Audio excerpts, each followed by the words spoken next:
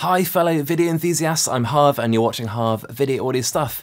Have you ever wondered about how you can use Vectorscopes to get the best looking skin tones in your video?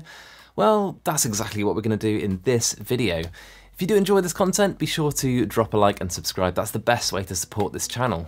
Let's do it. When you pull up the Vectorscope in your software, this is what you're going to see, and it's basically just a way of displaying all the different colours and levels of saturation in your footage. You wouldn't use this to make exposure adjustments to footage. For that, obviously, you'd probably want to stick with something like waveforms. What makes it special is this diagonal line, which is basically a guide for good looking skin tones. Before we dive in, there are some things to remember about vectors. I've seen comments in the past where people absolutely swear by them. Personally, I'd say don't rely on them 100% because everyone has different skin tones. And a little line on your Vectorscope in your editing software doesn't necessarily know best. You know what the subject's skin actually looks like because you filmed the scene. So use your judgment. So let's use this clip as our example. As you can see, it's shot in Canon log. And let's bring it into Final Cut and work on the skin tones. I've imported the clip, and as you can see, I've added color wheels and a custom lookup table. I haven't done anything to them yet. So let's do a really quick grade now. Let's bring the exposure down. As you can see, it's really brightly exposed. And then I'm gonna add my favorite lookup table at the moment, which is the Phantom Array lookup tables. Check the description below if you're interested in them. You can use the code HARV at checkout to get a discount.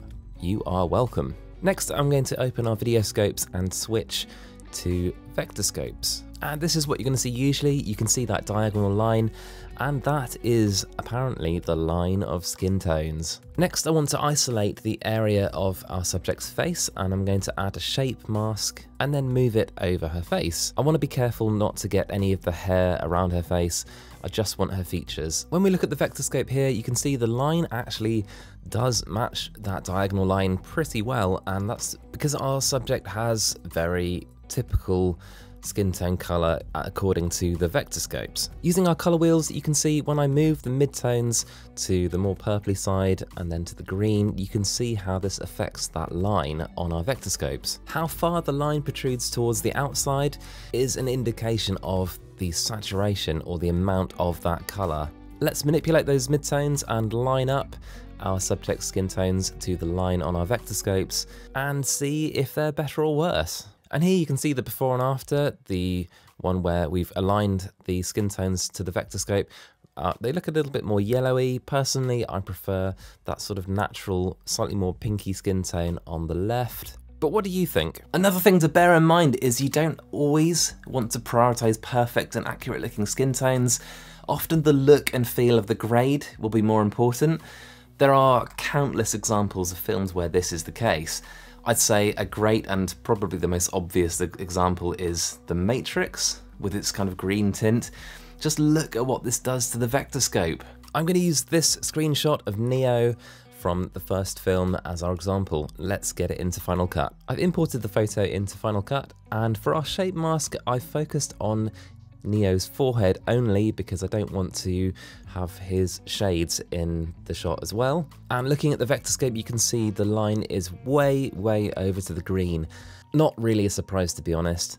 So what I've done is I've tried to un-matrix grade the matrix by adding in a load of purple to the midtones, and just look what it's done to the image. Here's the before and after. Can you imagine if this is what the Matrix looked like? Don't get me wrong, it'd still be a cool film, but anyway, let's just do one more quick example with Trinity here, this super cool wide angle shot. As I couldn't see much of her face in this one, I thought the best idea would be to get a shape mask of her arm, as that's the biggest area of skin that we can see. Again, the Vectorscope line isn't happy at all. And as you can see, I've done a similar thing to before. I've added some purpley tones to the midtones. And in this example, I'd say it's not that easy to undo this because there's a lot of similar colors all around the shot. And that's that, the Matrix un-matrix color graded, sort of. I'm a pretty pasty Brit, so let's see what a Vectorscope makes of my skin tone. Let's take a photo right now. And then let's drop it into Lightroom, set the white balance to auto, and then set the rest of the editing also to auto so it looks fairly natural. Then let's bring it back into Final Cut. Here we are in Final Cut and we've got our photo, check. We've got our vectorscope, check. We just need our shape mask. I'm going to position it exactly as before. Unfortunately, obviously I have facial hair. Can't be avoided, I'm just going to go with it. Looking at the vectorscope, it's saying I have imperfect skin tones. What's perfect? Exactly. There's no such thing. And here's the rub.